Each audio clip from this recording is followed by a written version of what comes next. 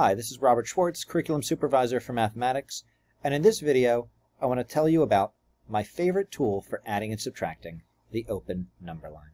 To use an open number line, start with a number line and then just remove all the numbers and tick marks, leaving a number line that is completely empty or open.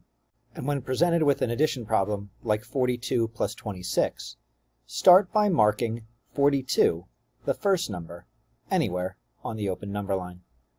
Knowing that I need to add 26, I then take large jumps that I can do mentally in my head. I know that 42 plus 20 is 62. And then I know 62 plus 6 is 68. And very quickly, I can figure out that 42 plus 26 is 68. And it works for larger numbers as well. For 718 plus 143, I'm going to start at 718. I'm going to jump by 100 to get to 818. I'm going to jump by 40 to get to 858.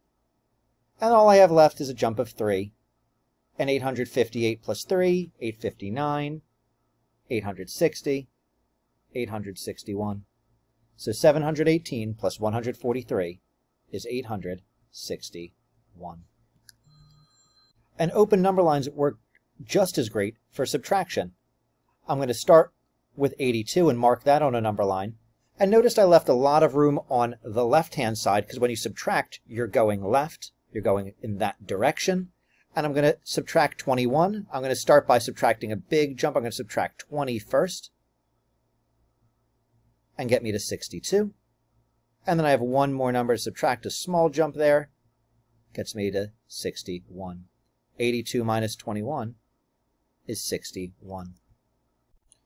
And for problems where I need to regroup, like 126 minus 34, I can make a jump of 20 to go back because I know in my head how to take away 20 from 126. That's just 106.